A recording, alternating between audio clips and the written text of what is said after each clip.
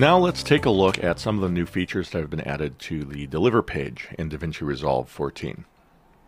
And I'm going to start with an invisible feature. If I scroll over to show the Pro Tools preset, I'm not going to select it.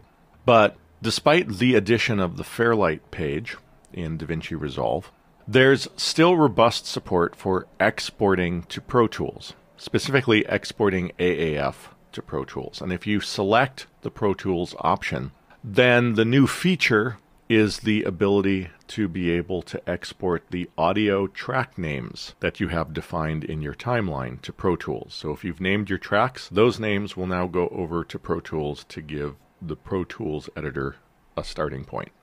Going back to the default custom setting, there have been some new options added to different formats that you can render in DaVinci Resolve. First off, if I scroll down the list, there's new support for Grass Valley HQ settings. And if I keep going down, there's new support for VP9 at a variety of different bit depths.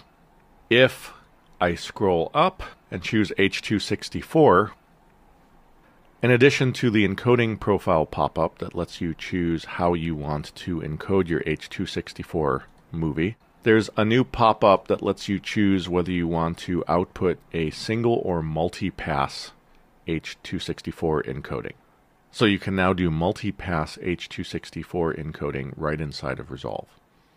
If I scroll back up to the top, you'll see that there is an option to turn on network optimization. And I am told that what this is for is the ability to render out in such a way that other people on the network can start playing the resultingly rendered movie before it's even finished rendering. So that's really handy.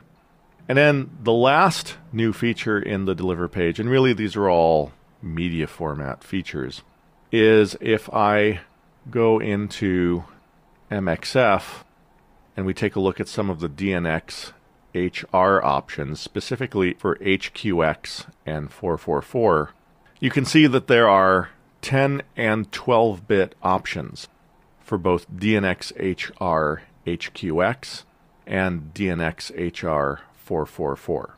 So a lot of this has come in support of HDR mastering, where 12-bit is a really good thing to have. But 12-bit mastering is good for just about any kind of programming content.